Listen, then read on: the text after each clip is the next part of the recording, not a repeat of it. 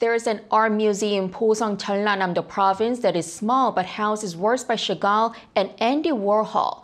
The art museum hosts special exhibitions every year, and this year it attempted to reinterpret traditional artwork with digital technology. Jeong Eun-joo has a story. This is an art museum situated at the foot of Juwol-san Mountain near Boseong in Jeollanam-do Province, 500 meters above sea level. Artist Oh Ji-ho's most well-known work, the seascape Haegyeong, has been reborn here with digital technology. The boat moves and sways each time a wave rolls by it.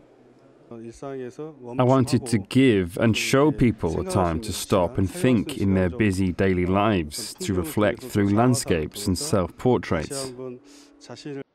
Water Falls Down in the Bakyeon Waterfall, a painting by Gyeomjae Jeong Seon, considered master of true landscape painting. The Inwang Jaesekdo is also reborn with the blue house added to the drawing.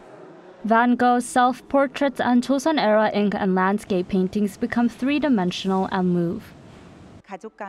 I hope people will enjoy the exhibition and make good memories at the Ujong Museum of Art in Boseong. South Korea's media art also recently played a part in the Korea Travel Fair held in London, England, to mark the 140th anniversary of diplomatic ties between South Korea and the UK. The world's largest high-resolution LED screen colorfully decorated the cultural space in London. The floating population here is over 70,000. We had an exhibition here at the Outernet London to showcase works that reinterpret Korea's beautiful landscapes, culture, and art as media art. Ujong Museum of Art's media art exhibition will be held until the end of August. Jeong Eun-joo, Arirang News.